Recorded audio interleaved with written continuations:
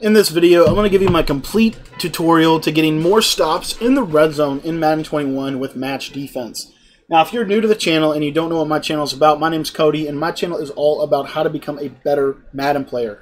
Now, I do that and share that with you through getting better myself every day, through learning from players, and through studying tape and things like that. So, if you want to subscribe, it's completely free, but I would highly recommend doing that. Basically, what subscribing does is it just allows you to know whenever we release new videos that are going to help you. So, again, it's just a win-win for you guys to subscribe. It's completely free, and if you have any questions about it, you can always text me. My cell phone number, personal cell phone number, is literally in the top left-hand corner, so you can ask me any question you want whenever you want.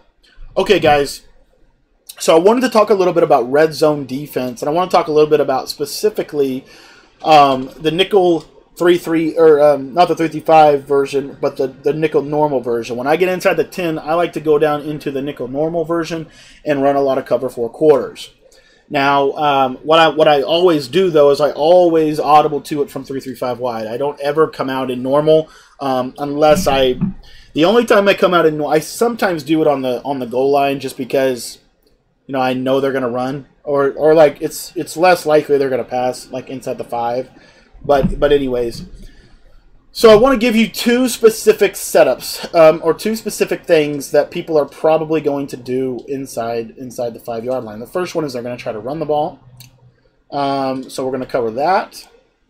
And the second one is they're going to try to throw some type of corner route or other route. So what I'm going to do is I'm going to come out and bunch tight end, and I'm going to throw Tyler Irving in the slot so that I can audible down to I form. And the play that we're going to be going over is the play inside switch from the bunch tight end, because it's a similar. You're going to see a lot of similar route combinations. So what I like to do is whenever I'm in the red zone is I will basically come out and audible to cover 4 quarters. I'll pinch my defense, and then I will always bring these safeties over the tackle. You want them over the tackle. That's going to help them play the run better. And then you're going to user the weak side safety. So in this example, that would be Jackson. Okay, I'm going to user Jackson. Now, one of the things you have to understand about in the red zone is it is almost guaranteed that people are going to try to throw the ball to the flats almost every single time. So there's a couple things you have to watch out for. The first one is curls. The second one is seam wheel routes. And the third one is corner routes or post routes. Okay. Quarters does pretty good against all of those things. So all we're going to do is we're going to shade our coverage down. So we have a hard flat on the right side. If the running back shoots out to the flat, we've got a linebacker going in that vicinity. The next thing that I like to do is I like to man up. I always man up the running back in the red zone. Every time, it doesn't matter what. I will literally always do that just to be safe against any type of route the running back could be on. Even if he's on an option route, you'll see this coverage will be very effective against that. The next thing that I like to do is I like to put seam flat on that left side slot. It's going to allow us to get a jam, and he's going to do a good job at playing flat routes and out routes in the same zone. Obviously, we have our quarters coverage over there, and then we have this outside quarter on the right to be able to handle anything that might be an issue. Now, the last thing that I do is I will typically leave 4 or 3-man blitz here, just because I think it does a better job against the run. If they run the ball, you have a really good defense here. This is really good defense for run. You're just going to shoot through in between. You see the little shadows at the bottom right of the screen here by the lineman. I want to shoot. That tells me where I want to shoot. I want to shoot right there. Now, if I move him over here, then I wouldn't want to do that. But as you can see here, I want to be like right here. Okay? And really, I want to be like right in this area. So all that to say, if you watch, this is a very popular setup in the red zone right here. Okay, something like that, and I just want you to watch it. Snap the ball. Oh, we got flat. Oh, and everything's taken away. Now we're going to jump into instant replay, and I want to cover this pass defense. Now again, I cannot possibly in a 10-minute video cover every route that they can do in the red zone. Some of this is tendency, but this is a base call. This is my base call in the red zone. As you can see here, I think people will run the tight end to the flat on an out route or on a corner route more than people think. So as you can see here, the tight end is taken away completely. I mean, there's nothing he can do. Last backside here, look at the seam flat. So you see the jam, and then he just follows him to the flat. Perfect. The 3 rec sits on the hitch very well. And then the outside quarter does a good job. I mean, you could probably throw that like right there, but it's a tight throw. And I'll live with that. I'll live with some curls in the red zone.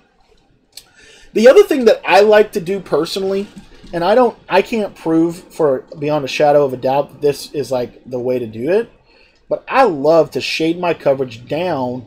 I shade my coverage inside and underneath in the red zone. And the reason why I do that is because it does a really good job, in my opinion, against curl routes. Now, what if they run, like this to me is a setup you'll see in the red zone also. So my lurk is almost guaranteed. I'm going to jump to the tight end streak first, and then I'm going to work back to the left side almost every time. So you see here I have hard flats on the outside. Now, I can choose to leave that. I almost will always, like I said, put that seam flat over there. I just think that seam flat does a really good job. It gets a jam on the slot, and it does a good job against out routes. And then what you'll see is I'll almost always man up the running back like this, and we have basically bracketed coverage on the tight end.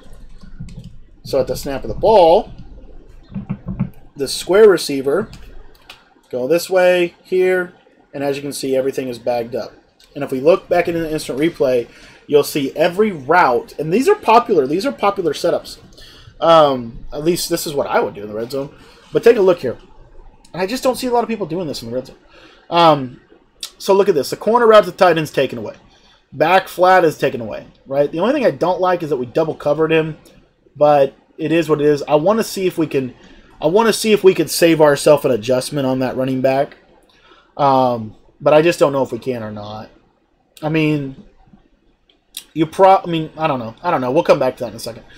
But on the left side here, you see the flat is open, but I mean it's tender. It's tender. And then the hitch is bagged, completely taken away, and the post route is completely taken away. Okay. So now I want to go through one more setup that is very popular. At least what I would do if I was running like a bunch tight end or something like that in the red zone, and I needed to pass from about the 10-yard line and in. So again, you want to come over here with this. This guy is your user, okay? When I'm inside the red zone, I do not anymore use a linebacker. I never use a linebacker in the red zone ever. But this is a setup that I think you'll see. So it's basically a post route, a slant, and then a corner motion over. Like this setup's really good in my opinion. So what you'll notice is when you motion out of a bunch, you create a 2x2. It changes the matching principle. It changes the rules a little bit. So let's do this. We're just going to shade our coverage inside and underneath again. And then we're going to put our seam flat to the left. Now on the right side, we're going to pretty much do the same thing. The only difference that we might do is we might take this linebacker just because if you think about the route the running back can run, when he's manned up, it's basically the only route that he's going to be able to win on is some type of in route or option route, which we can user that with our guy. So what I'm going to do is I'm going to take this player here and put him on a curl flat, or maybe a hook. But a curl flat or a hook, in my opinion, will help a little bit. So anyway, that's the setup. We're going to motion Davante Adams over, and I just want you to watch how this plays. So there, and I know I got to take this. And as you see, if I let the slant go, I can go take the post. Let me show you the replay. So the running back to the flat is taken away. Corner's taken away. Okay. That initial read there. Now, if you look right here, the only thing I don't like is I don't like that the left side receiver lets him go, or left side corner. But you see, he does play that slant. See that? So if I just take the tight end route, I've got it taken care of. Okay, I've got it taken care of. Now, what if they run? You might be asking. Well, this is actually really, really, really good run defense. And all you're going to do is whichever side the tight end is on, so you bring these guys down. Okay, the tight end's on this side. Okay, I'm going to come down with this right here. That's it. Snap of the ball. And you should get pretty... And, of course, we didn't have a great shoot there But you should get pretty easy run defense out of this. I mean, it shouldn't be too crazy. You know, I guarantee you they will try to run. But as you'll see here, I'm already bringing these guys down anyway, right at the snap. They can't, I mean, they can audible immediately, but it's tricky. Anyway, power O here, and there we are. You want to make sure, and I talked about this in another video I did on this defense. You want to make sure that your user, so you bring this guy down, I want to get this guy right in here. Either here or here. Either one of these two spots. I prefer probably here, actually. Okay? This guy's coming down right here, and I want to make sure that he, you see how he's blitzing the right? That won't work. I want him blitzing left, right there. Okay? And this is ISO. As you see, we do a decent job. Okay? So, you know, that's the run defense. It's really, really easy. One other thing that you could do is, like, if they audible down, you know what I mean? If they audible down, then you can essentially flip the play and do the same, and then re-pinch them like this. Just that little adjustment right there puts the slot corner on the right side. And now what you can do is you can basically blitz, or you can spy the triangle player. So now it's going to open up the gaps a little bit more. And I didn't do a good job of shooting there, but that's going to open up the gaps a little bit more for you to be able to shoot it. So let me show you what I'm talking about. So you come out and you set up your defense just like this, right? Let's say you do this. And then they go like this. They're going to go audible, you flip, and pinch, and voila, you're back. And I would just sling this guy out of the way. And there you see how, I mean, you could drive a truck through that gap. I mean, it's wide open for you to come through. Okay? Now, again, it's easier to shoot gaps without two controllers, but that's how you do it. So, thanks for watching. I hope you enjoyed it. The full defensive ebook's in the description. It's really, really good, guys.